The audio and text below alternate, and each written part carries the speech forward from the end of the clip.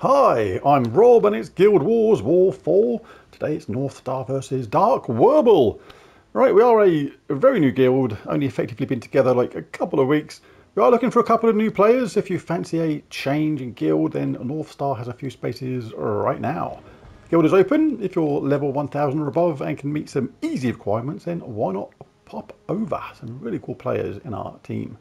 Right, so first opponent is Dark Werble and Quashai 1988. Right, I'm going to do this as a bit of an experiment because we are in a low bracket at the moment. We're going to fly up the brackets really fast though, so it's only going to be a few guild wars before we're up into the better, tastier battles, but we have to fight these opponents at first. But I'm going to use it as a chance to experiment with a team like this and see how well a team like this scores. I know not everybody can use a Diamantina team or a double Diamantina team, but even one is still going to be really effective. If you don't have a second Diamantina, you can chuck in a Gem Dragon, whichever one you like. Like Ruby Wrath or whatever, Emeraldrin, whichever one you've got. Preferably one that doesn't mana block Starflower on the colours. But yeah, I'm going to use it as a bit of a experiment because the Wonder Stars, choose one, create 6 Elemental Stars, bless all allies, or create 7 Umbral Stars and curse all enemies. Really good weapon, absolutely love it. Going to be in Geomancer for this because I want a 50% start on the weapon. Does cost 18 to get charged, so we're going to be halfway there absolutely straight away. And Champion Talents, I'll go for Impact. Don't think the second one was relevant. Anti-Magic Sphere, Tactician, Rock Solid, Tree of Knowledge, and Fortitude. Banner for this, I went for just a +2 yellow, +1 purple banner to aid Starflower, if it ever got to that point, which I hope it doesn't. But anyway, right, let's crack on. The idea of this is we're just going to literally get the Wonder Stars up and then cast Wonder Stars. I mean, you can swap Starflower for Leprechaun on Purple Day. The cool thing about this team is these 3 troops are going to work on literally any colour of Guild Wars Day, which is kind of bonkers. And then you can just have a 4th troop of your fancy. Right, so let's dive in. This is just an experimental day. I just want to see what this sort of team scores, really. Right, but we are looking for any kind of double mana drop. Anything that gets us 2 lots of mana at once is going to fill up our Wonder Stars really quickly. Right, so we are ready next round. Oh, I should have put on a Medal of Anu. That was a little bit clumsy. Give myself a 20% head start on the old mana. Alright, let's cast the old one, but do it on the first option. Didn't work too great then. It can fail, that thing. It's not, you know, as foolproof as it sounds sometimes when you get a cast of it and it just goes wrong. It's not the greatest thing in the world ever. Let's do that elemental stuff, see if we get anything from that. Not really. See, if this was against a harder team, this would be a risky thing to be doing straight away because, yeah, Wonder Stars is not actually doing so fantastic right now. You do have to select the correct option sometimes, but yeah, I'm going to change. I'm going to put Medal of Anu on. Should have done that in the first place.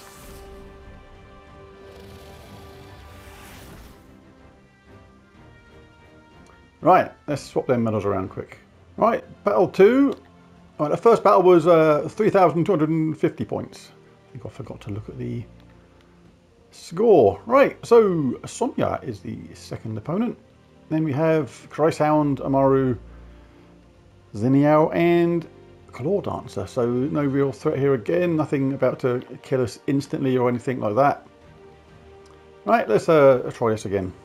I mean, if Wonder Stars goes nuts straight away with charging up our Starflower, I mean, really, you can have a Leprechaun at the bottom on this team. Right, there's a lot of our colours here for this first cast, so let's see if this works better this time, and it didn't quite get our Diamantina up, but we can do it again. I mean, on Guild Wars days, the good thing about this is you're going to get a lot of skull damage. Let's do it with skull damage. As well as a lot of mana collection. That is you know, the mana collection particularly is one of the things which scores you decent points in Guild Wars. That was 1,416 Guild Wars points. So yeah, I'm going to use these early, low bracket, easier battles to maybe experiment with a couple of teams, just see how well they score. Just out of interest. More dangerous team this one, 7,688 points. Mang eliminates all armor from an enemy, deals 15 damage in this instance, and then gains attack equal to the armor eliminated. Of course, Queen Bee can just keep on looping indefinitely if she's in a bad mood. And got to be careful of her, but we should be okay. Famous last words. I was thinking about changing to Leprechaun just to get that super fast start, but we got a really nice match here. This is going to get the weapon up absolutely straight away. Not a load of yellow and purple there, so the first option is the one to go for on this. That's got our Diamond Tina up. That will do the job.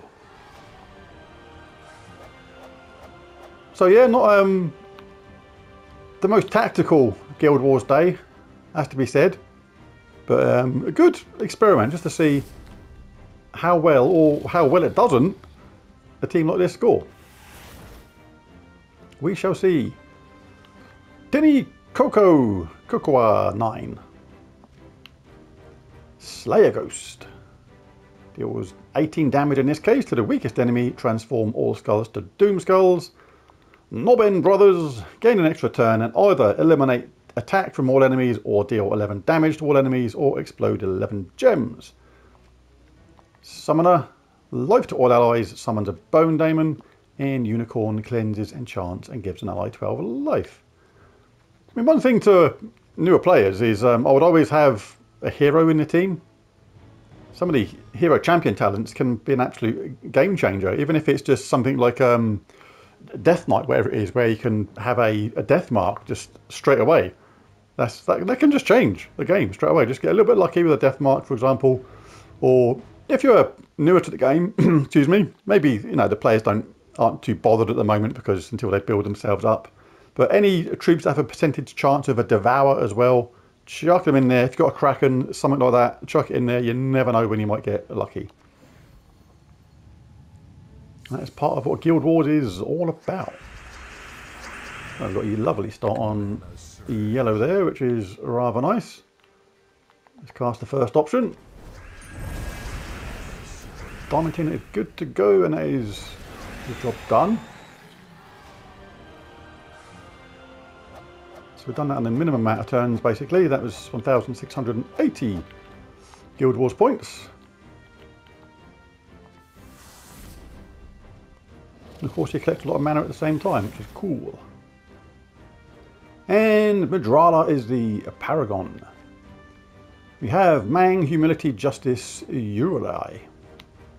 14 true damage to all enemies boosted by Naga and Undead. Summon a Bone Naga. Justice creates 15 gems and a mix of blue and a chosen type, give 8 life and attack to all other allies, boosted by frozen enemies. You could use this troop a lot in the early days. Remember using them a lot, they were good. Any old humility, troops like that. Good stuff. Right, Mang's there again.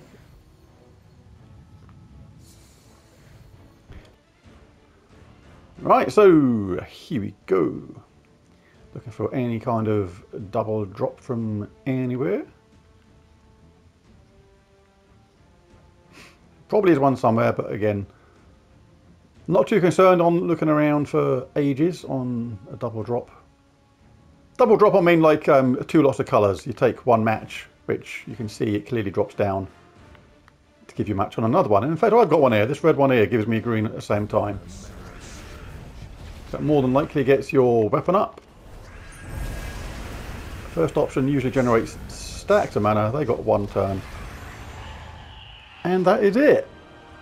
So, like I say, an experimental day. This is not meant to be a masterclass in strategy. This is an experiment to see how well a team like this scores. Getting the job done quickly with a decent amount of mana gen and a fair amount of damage. So 1,810 Guild Wars points there. Diamantina, the MVP, no doubt about that. And that was, so 9,633 points, so it does score pretty high. Not bad. And quick and easy as well. But there it is, there's the video. If you enjoyed it, found it useful, helpful, any of that kind of stuff, be really cool if you bash that like and subscribe button. It really does help. But most of all, thanks for watching. I'll catch you again next time. Bye for now.